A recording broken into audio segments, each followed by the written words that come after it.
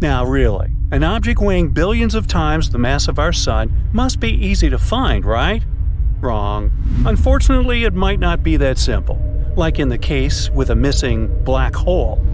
But let's travel to the galaxy cluster Abell 2261, hosting a supermassive black hole at its center. Or at least, that's where it's supposed to be. The main problem is this giant space phenomenon is nowhere to be found. Now, supermassive black holes are mega monsters, churning slowly at the center of their home galaxies. They gather tremendous clouds of gas and dust around them, which makes them swell up to sizes the human mind can't begin to imagine. If a supermassive black hole, like the one that dwells at the center of our home Milky Way galaxy, moved even a little bit closer to our solar system, we'd be doomed. The distance between this huge thing and Earth could be several dozens of light years, and still, it would wreak havoc on our planet. Earth, along with other things making up the solar system, would be tugged into the black hole's orbit and doomed to spin around it for eternity or longer. Hey, who knows, right? So, it's good that such black holes stay away from us at the moment. So, let's see what happened to that runaway supermassive black hole from that gigantic cluster of galaxies around 2.7 billion years away from our planet. Scientists have been looking for it with the help of NASA's Chandra X-ray Observatory and Hubble Space Telescope. But so far, no result. The main problem with finding a black hole is that it's, black. And space is, you guessed it, black too.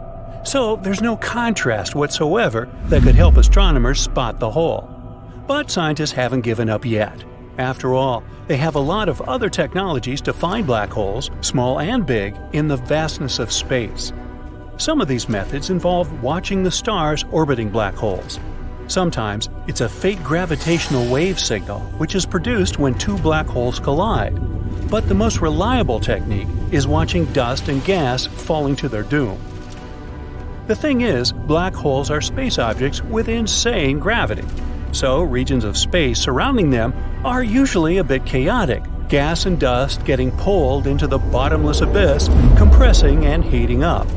In the process, it releases a flood of X-ray radiation. So, astronomers look for extremely bright X-ray sources in the universe.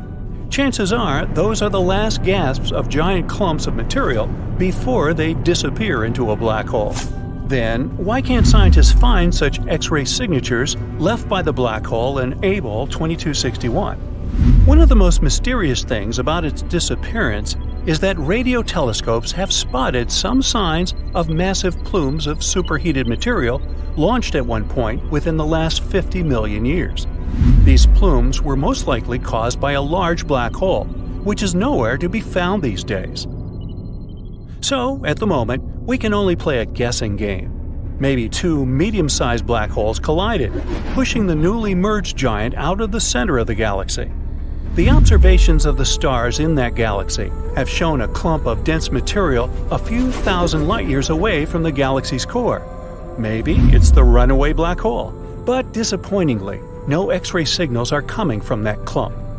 Or the hole might still be there in its rightful place, but it's, slumbering. If it doesn't get a fresh supply of gas and dust, it has nothing to feed on. As a result, it can't release a flood of X-rays. But again, the answer, do not disturb, the black hole is sleeping now, isn't very satisfying. Why isn't it getting its space food? What happened 50 million years ago? What is that clump of material speeding away from the galaxy center? So many questions, and no answers so far. At least, we know what black holes look like. Well, kinda.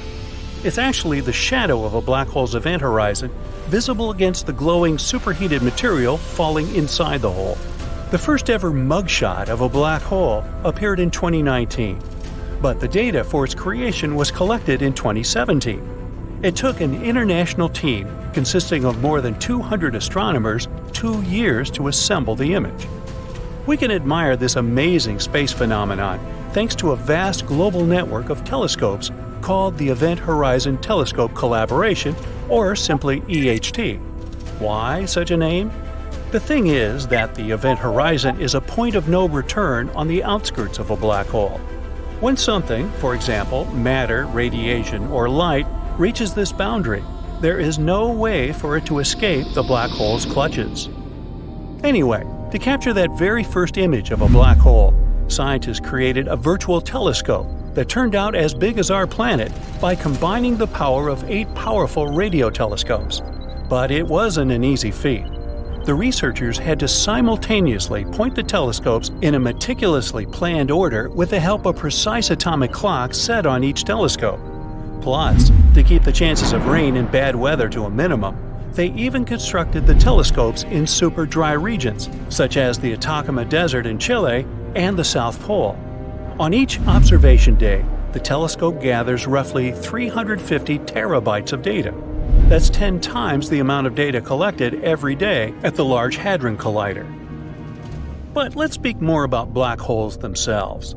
There are stellar black holes, smaller but even more dangerous than their supermassive peers. They appear when stars that have run out of their star food fall into themselves. If a star used to be big enough, it keeps compressing and compressing some more, and voila! A baby stellar black hole is born. But even if I call such a hole a small one, it's still 5 to several tens of times heavier than the Sun. Unlike their massive siblings, hypothetical mini black holes could be really tiny, not bigger than an atom. Even so, just one minuscule thing would have the mass of 1,000 SUVs.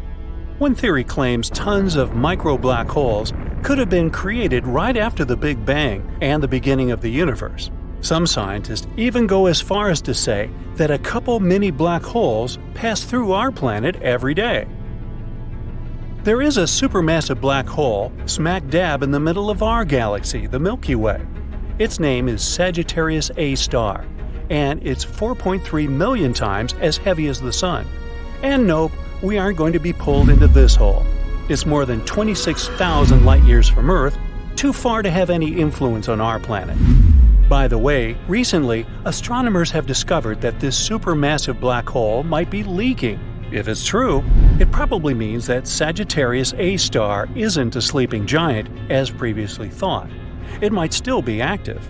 And the leakage recorded by scientists may be the hole hiccuping while swallowing clouds of gas. Maybe we should burp this baby?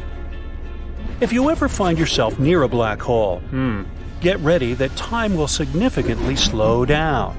It may work for you if you aren't eager to grow older. Just don't let yourself be tugged beyond the point of no return. Another danger of hanging around a black hole is that it might start behaving like a massive galactic volcano.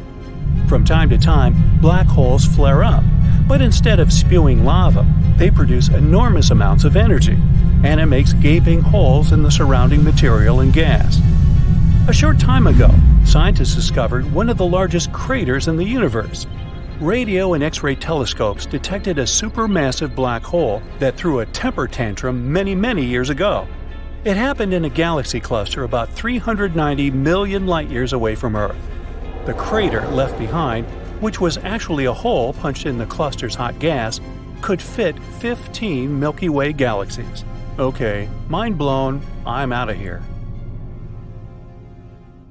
That's it for today. So hey, if you pacified your curiosity, then give the video a like and share it with your friends. Or if you want more, just click on these videos and stay on the bright side.